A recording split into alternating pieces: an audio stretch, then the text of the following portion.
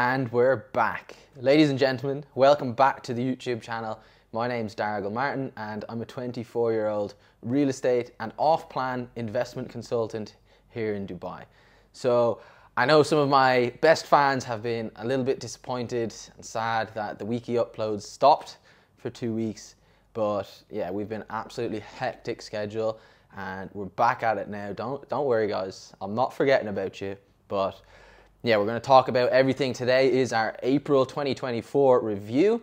So we're going to speak about all my stats, kind of what we went through in our March review, how I've progressed with my new career in the off-plan department, what I'm learning, etc., etc. So yeah, I mean, let's just jump right into the stats that kind of we're tracking, which allows us to step back, analyze our performance, see how we're getting on and how we're improving each month. So yeah, for April, pretty much bang on, same stats as we had for March. So we had 8 meetings completed.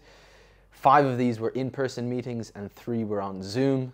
And then if we go further down the sales process, we had 4 visits to sales centers and unfortunately 0 deals done in the month of April. So yeah, this channel is all about truth and transparency, about, you know, being a real estate agent and off-plan investment consultant in Dubai. It's not all glitz and glam. It's not everyone is billing million dirham months every single month. And especially at the beginning, when you're building out your pipeline, there's a lot of hard work that has to go in, that you only bear the fruits of your labor further down the line. So, you know, I said in my last video, I'm not disappointed I'm not making deals. I knew this game was going to be a long-term one, and you know, I'm definitely building long-term relationships. The clients that I do have, that I have been having meetings with, I've been getting on great with. So I'm absolutely loving the job right now, and yeah, it's not really bothering me that I'm not closing any deals because I know they're coming. So if we speak about kind of those meetings I had and the sales centers I visited, 3 of the sales centers I visited were with clients that I previously visited with in March. So we're just continuing and building those relationships, bringing them in, those clients to new projects, explaining them different investment theses, really just finding the perfect kind of investment for them. And then, yeah, one was a new client who I brought to a sales center for the first time. So yeah, I do have one kind of story which stung a little bit and kind of tests you mentally in this game. So another deal loss, which, you know, I mentioned in the last one, a deal loss which kind of was never really a deal loss because he never kind of said he was going for it. I was just naively thinking that he was going to go for it. But, you know, this one with these particular clients, we visited, I believe, like 4 different developer sales offices in total on various different days. And, you know, the initial meeting was in our office, so I'd kind of built a relationship with them.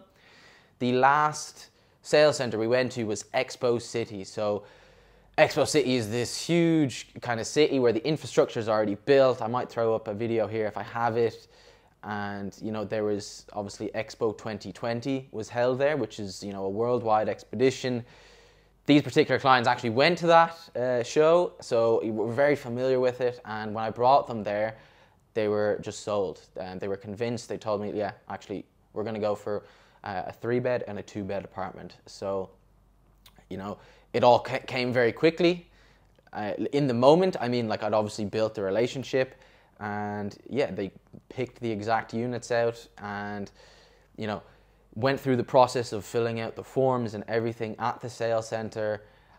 And then finally the payment links were sent for the kind of initial booking amount and that they had to pay.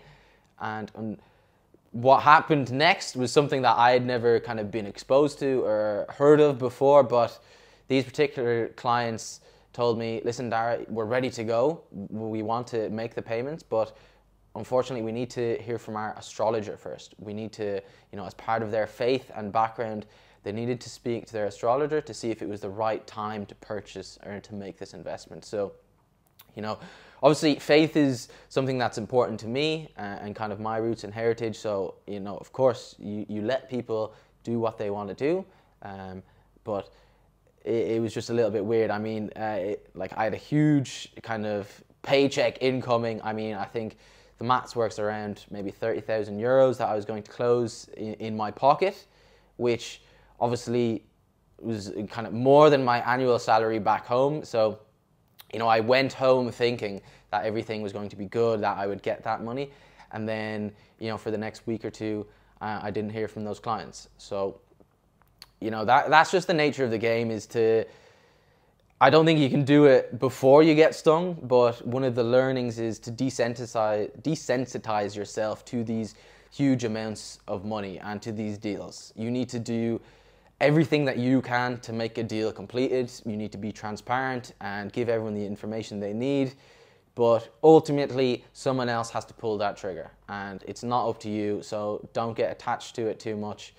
Don't go looking at cars you want to buy or watches or suits before you actually make the money. But yeah, that was just a tough learning to go through, and ultimately will make me stronger and better at qualifying clients in the future. So yeah, not too bothered by it, to be honest.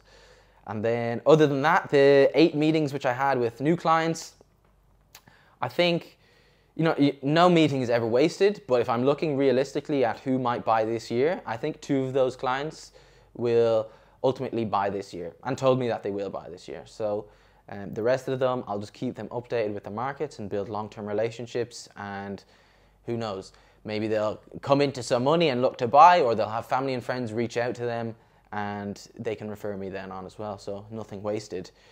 If we're speaking about just April in total, I mean, I had the same results in terms of meetings as March, so you might be thinking I didn't improve that much, but there was actually a lot going on in April. So Ramadan actually went up to the 8th of April, which a lot of people weren't interested in talking about investing. If they were local clients, they were fasting, so weren't even answering phones, and everyone was just after Ramadan. Then we had Eid, which is the celebration after Ramadan. We had off work from the 9th to the 12th. So pretty much a full week off work, where I went hiking, a little bit of time to relax, and obviously I was training for my boxing fight, which we'll speak about in a minute. But then, as everyone must have seen on the news or on Instagram or somewhere, there was obviously the floods in Dubai. So I'll throw up some videos here of my personal experience with the floods as well. This was on the 16th, so on a Tuesday, and then for the rest of the week the office was closed due to floodings. So I actually went into the office on that morning of the 16th, and then yeah, floods started happening. We decided to, you know, office closed down. Took me 3 hours to get home, which was a 15-minute drive in and a 3-hour drive home. So yeah, I'm sure you've all seen videos of kind of infrastructure around here, and like, I've had a lot of clients then come to and say to me, Dara, why will we buy maybe like in a villa community where you're on the ground floor and everything, and you know, are these floods detrimental to the market? Honestly, I think these floods were actually good for the Dubai real estate market, because they showed the proactiveness of the Dubai government to actually get stuff done and get stuff fixed. You know, they've pledged an 80 billion evacuation plan for if this happens in the future. So, you know, workers going out there, clearing drains, getting everything ready. I know it rained the week afterwards, and it wasn't the same amount of rainfall, but when I was just driving to work, you could just see there were trucks ready to go to suck out water from the drains. Everything was like prepared to the nines. So, you know, and also we had a lot of developers come out, like Emaar and some other big developers, that said any damage that your property suffered during the floods, as a result of the floods, they'd completely cover the cost of. So, you know, I think these huge kind of stress tests is not a detriment to the city at all. It actually just proves how quickly and fast they're able to adapt to these problems and put in kind of measures so that it doesn't affect the city in the future. So I actually think, you know, the floods were a great success for Dubai in proving that we're able to move forward quickly and put in plans of action so that this stuff doesn't happen again. And, you know, speaking of, it was like the worst rainfall ever in 75 years of recorded weather. I think 2 years worth of rainfall in the spaces of under 24 hours is just insane amount of volume of water. No city in the world wouldn't have had issues with that amount of rainfall. So, you know, kudos to the Dubai government and all the developers and all the workers as well. Absolutely fantastic job. I know even in our company, House and House, you know, all our admin staff and cleaners and stuff, we're working around the clock, staying till 10 p.m. some nights, weekends, trying to get everything cleaned back up and running. So yeah, kudos to everyone on that front. Now, as with all these videos, I need to speak about what I've learned this month and how I'm going to improve going forward. Number one is I'm way more efficient with my calling blocks. And this is where you set aside maybe an hour and a half to just prospect calling, finding new clients. I'm just way more efficient at these. And you know, I had a sit-down one-on-one meeting with my manager, and from the beginning he set forth a task or a goal for each member of our team is to make 150 phone dials per day. So I sat down with him in this meeting and I was like, this 150 is impossible. I cannot get to this number. I'm very focused, I'm working non-stop, but we made some small tweaks. Mainly, you know, not updating the CRM system as I go, not, you know, sending full WhatsApps as I go, but just spending my time dialing, answering, hanging up, dialing, boom, boom, boom, boom, boom.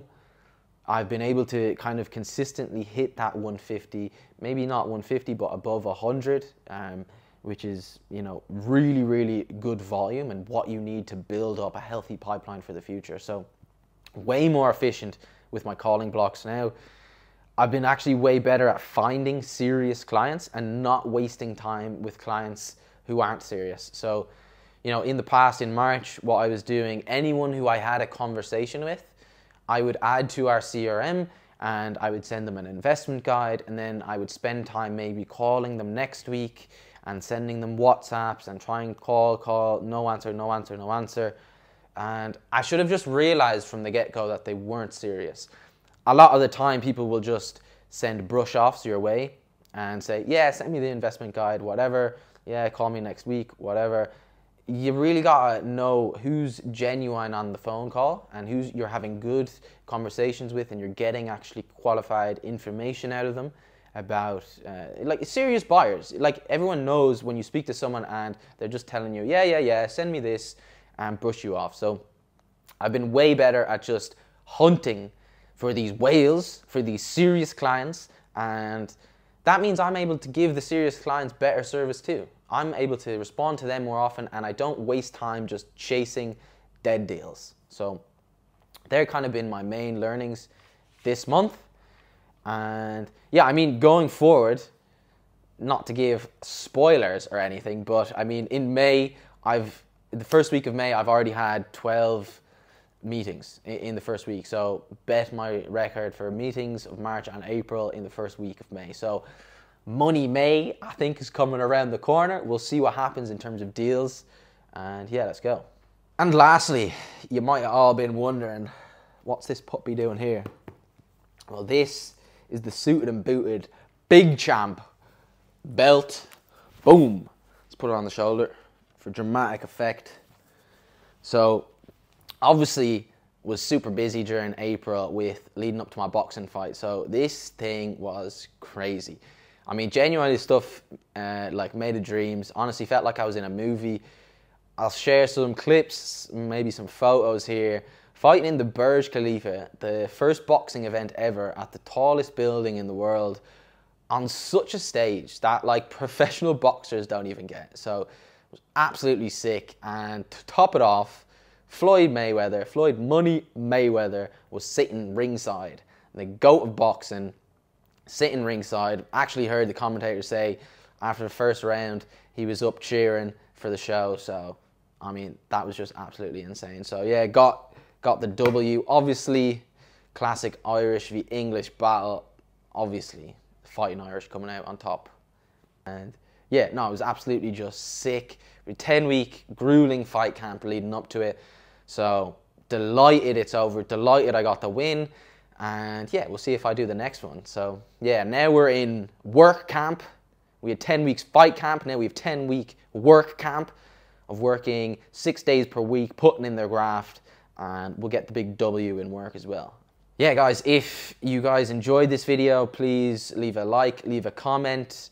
any other kind of types of content you want to see, let me know. And I hope it's just kind of giving some transparency into what the job is actually like and the work that goes into being a real estate agent. So it's not all glitz and glam, but I mean, the opportunities out here are absolutely insane. So yeah, if anyone does want to book a call with me, please do, using my Calendly link below, and I'll be able to run you through where we see the best opportunities for investing in the Dubai real estate market right now, and I'll be able to help you in identifying what your investment strategy and goals are and seeing where the best projects are for you. So yeah, we'll see you guys in the next one.